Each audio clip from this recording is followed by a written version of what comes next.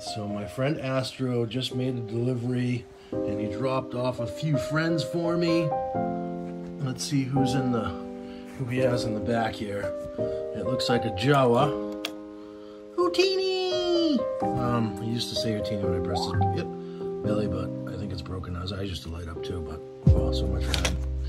And then we have the new Obi-Wan Star Wars figure that I thought of taking it out of the box for this one, out of the package for this video, but I just couldn't bring myself to do it. And of course, last but not least, we have Bop It R2, which if you don't have one of these, I highly recommend it. You bop it on the top, and then you basically bop it,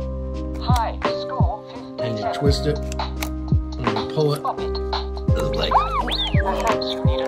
that would be C-3PO. He says I need an oil bath, which I definitely do. But just a quick video to say happy Star Wars Day, everyone. May the 4th be with you. Cheers.